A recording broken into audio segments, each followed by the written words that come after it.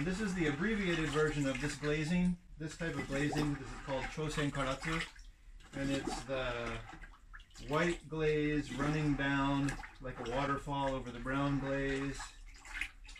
And of all the glazing that I do, it's the most labor intensive and sort of mentally challenging. Every time I do this glaze, I'm just exhausted that night later.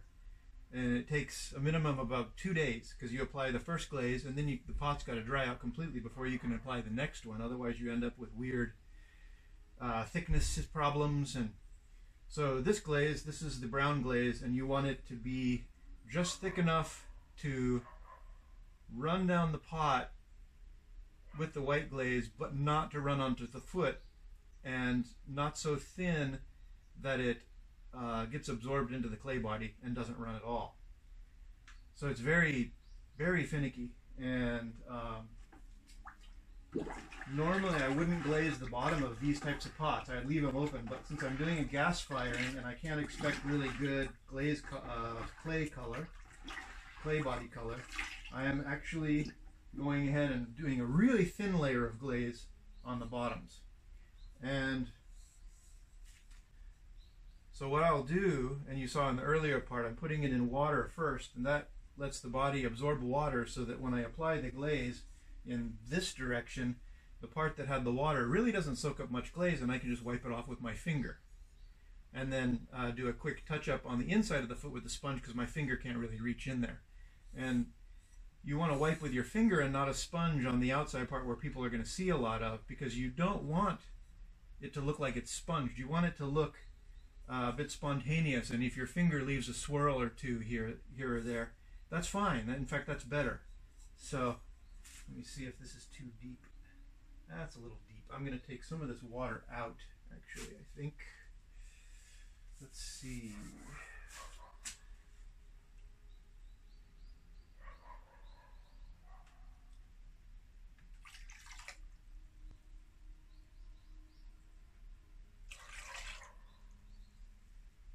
Just add or subtract water depending on the size of the pot and how much of the pot I want exposed to the water. And this, okay, now it's not enough. No, just a little more.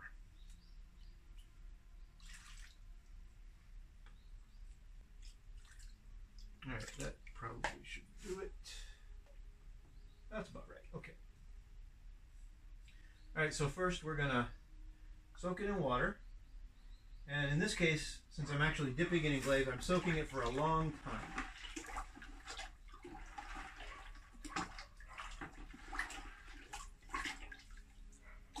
And then I set it aside on the towel and put the next one in, so I don't have to wait for each one. Set it on the towel so the water runoff goes here and not in the glaze bucket, because that will cause unevenness in the application. And then I'm going to dip it.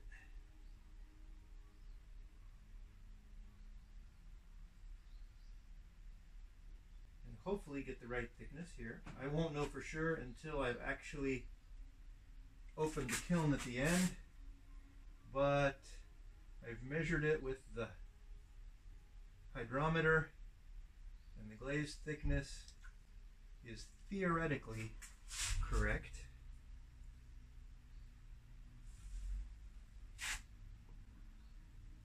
So this one comes out, next one goes in.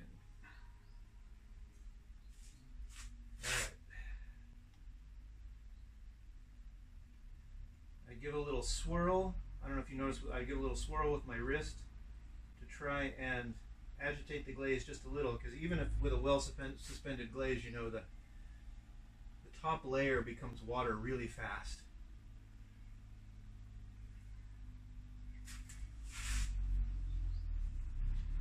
So you want to avoid that, and then you want to mix it up on occasion. This is an ash glaze, but it contains quite a bit of clay. So it's really not that bad. It stays suspended pretty well. But some of the other ash glazes that have more ash and no clay, and especially large particle ash, we're talking to you, rice straw ash, needs to be agitated. Like between each pot that goes in, it needs to be agitated. It's a royal pain in the butt. You have to agitate it constantly. It still settles out. So during the glazing process, a couple times you just have to get out the drill mixer also, and actually what's gone completely to the bottom, you have to get that mixed back up again. And anyway, I'll probably do a separate video with that, so you'll get to see that at some point if you're interested.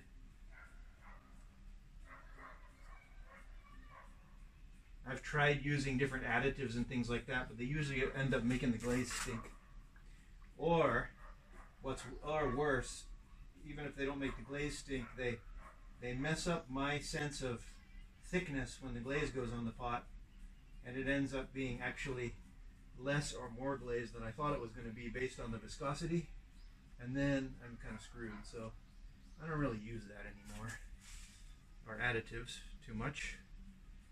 I think I use CMC and like one glaze, and that's about it.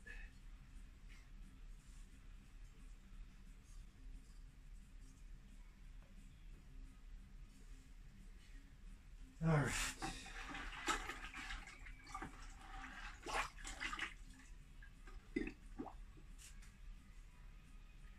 Oh wait. Okay, so I'm thinking about talking to you and I'm not concentrating. That's bad.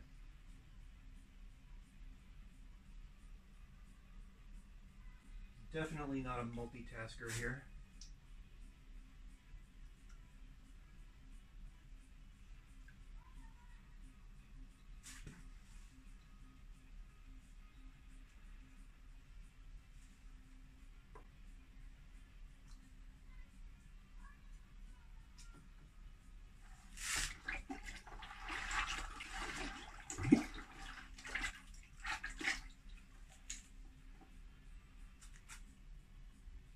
So normally this glazing process, this way of glazing for this particular glaze combination this is how I glaze larger pieces like water jars and I don't know, just larger storage jars and things like that. And it works really well for that. But for the smaller ones, generally,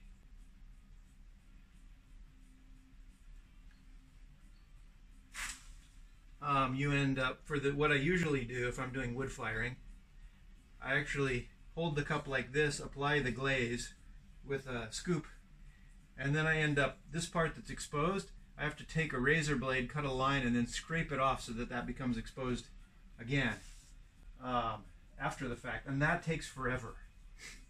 And so I'm trying to avoid that step by doing it this way.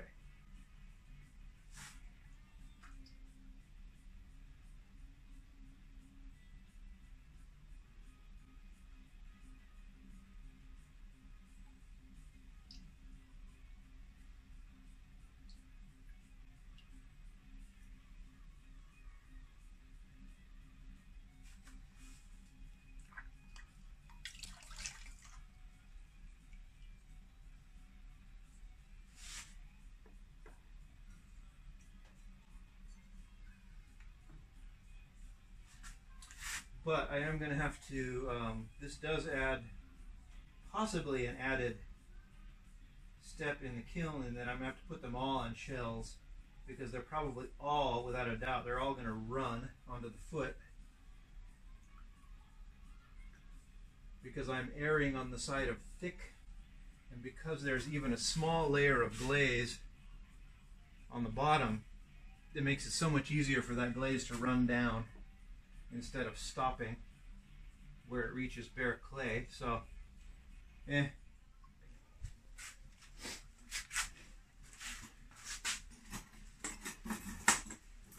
Okay, so here we've got these cups. They're now dried. I've put them outside so they would dry. And you notice the top part is unglazed.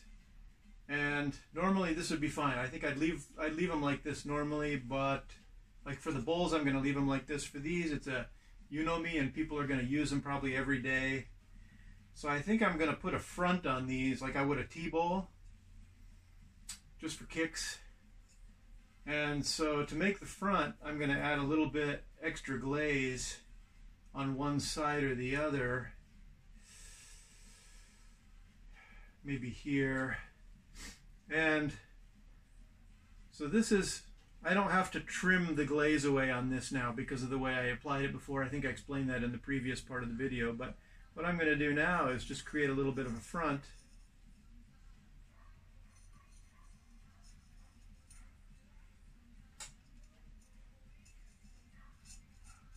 I'm scraping this glaze off, and I have a bucket here below to catch the powdered glaze, because that's a waste if you just, you know, ash is expensive if you buy it, and it's expensive if you make it, either way. Anyway, so it makes a little V like that, and then I'm going to take the sponge, and not too carefully, but just to make sure there are no big chunks left, I'm going to make sure that that iron glaze is off of that part right there. And it's a bit stained, and that's okay, but there's no residual like thick glaze left there. And so when I apply the glaze later with the can't remember what it's called in English, dang it, the scoop, whatever, the ladle, I'm going to go around, overlapping slightly over the brown, the red glaze, the whatever, this iron glaze, and then when I get here, I'll adjust and go here and let it flow down and cover that up. And that's how you do it. If you do it this way. This is just my way. There are probably a lot of different ways to do it, and this is the one that I use. Okay. Okay, I don't know how well you'll be able to see this, but I've got 2 buckets of rice straw ash glaze.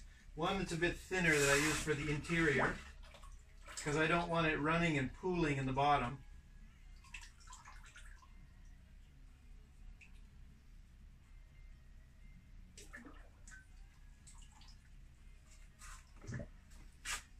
And then the regular thickness here that I'm going to use to go around.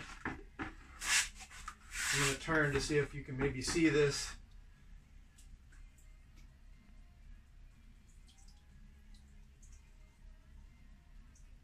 I'm overlapping the brown glaze.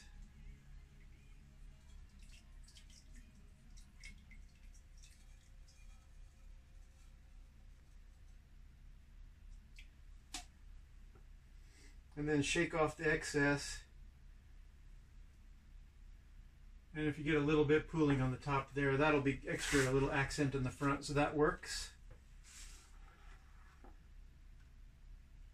I'm going to do one more, hopefully maybe a little closer. Alright, we'll try one more a little closer. Here it is. The interior.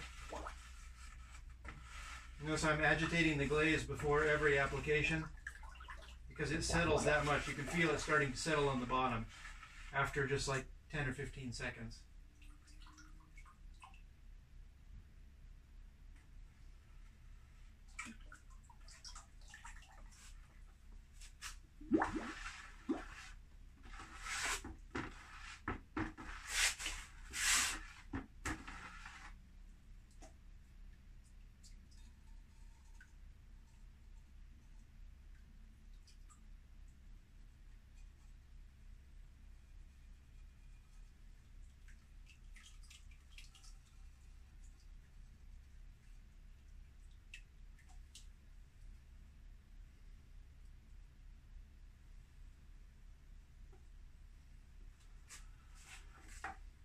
Okay, that's it.